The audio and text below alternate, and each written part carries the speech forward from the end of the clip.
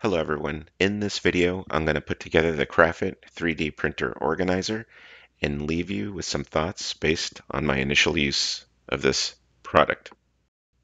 It should be able to hold most standard size printers as long as it fits between 22, 21, and 28 inches.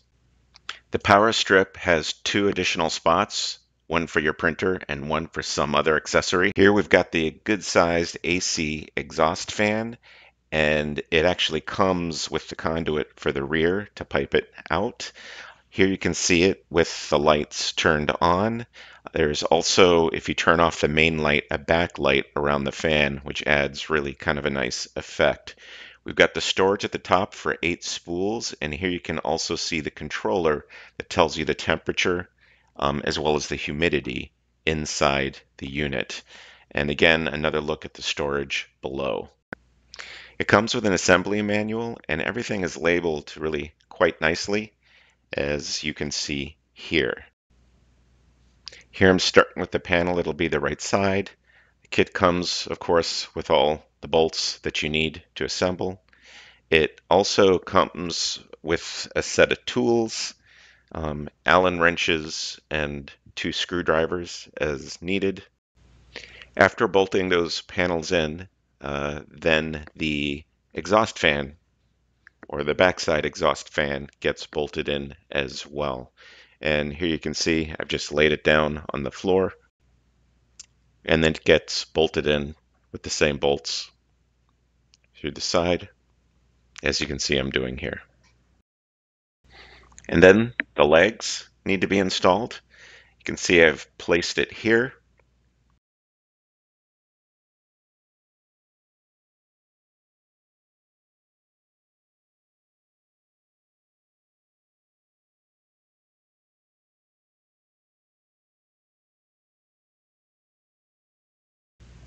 Here you can see I installed the back brace for the shelf, and this way, or rather this is what the screws screw into, which holds the legs to the frame as well.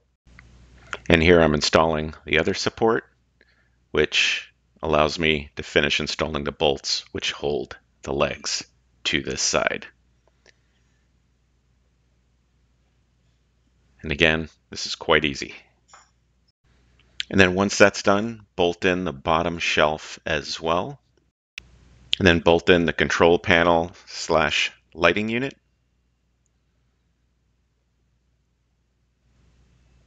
Just takes 2 bolts per side. And then slide the 2 back panels in the grooves between the shelf and the circulation fan. And then lay the other side of the shelving unit and the legs that you've assembled on top of everything that's come together so far, and bolt this whole thing together. I've eliminated all the audio because tools like this drill are just absolutely annoying to hear within a video. So hopefully you appreciate the quietness. And then bolt on all 4 feet.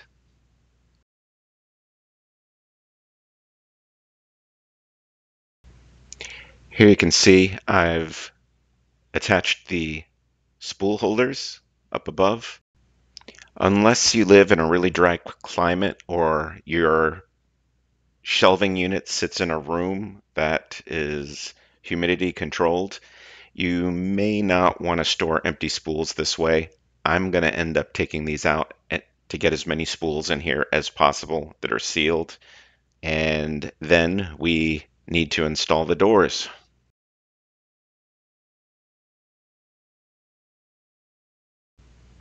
And then after taking the protective coating off from the doors, we insert or attach the door handles.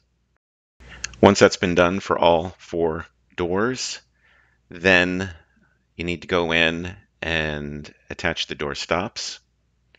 And these use magnets, so it's a metal plate that bolts in right here. One thing I wish this cabinet had, this upper area with a filament, is not lit. It'd be really nice if it had some LED lighting that was attached to the lighting below. And then once those are done, make sure you install the lower door stops as well. There's a top and a bottom to both openings or to all sets of doors. And then attach the power strip with 2 wood screws. And then attach the fan power, the LED lighting power, and then plug in the controller into the power strip. And then attach the self-adhesive wire looms to the top and back of the cabinet and run the wiring through the looms. Make it nice and neat. You can have some freedom of adjustment here. And then install the ventilation pipe mount. Simply screws in with 4 wood screws. And then you can plug the entire unit in. And once you do, you can give it a little test. You can turn on the power. And here you can see it's showing us the humidity and temperature.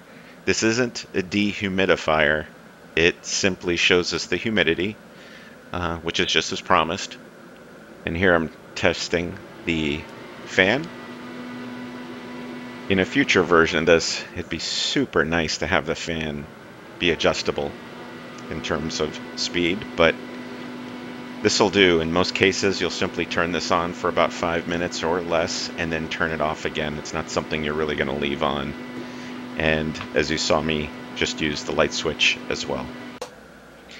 Here's a light that turns on using the switch I just showed you, and you turn it off and there's the LED lighting from behind the fan as too, which looks super sharp. So here you can see I've placed some filament in here. There are holes that feed the filament down to the printer if your printer can accept filament that way. Here's a reasonable size printer and a shelf on the bottom. Something I stated before, and you can see here, these are not airtight doors. There's nothing really wrong with that. It would be kind of nice if they were in a future version, but I also understand that really puts this shelf in a completely different price range. That said, it does help quite a bit with noise. It's really convenient. It provides a lot of storage space as well.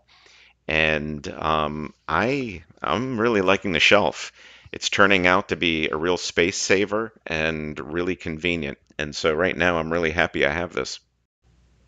I wouldn't mind having at least 2 more, as again, it is a space saver.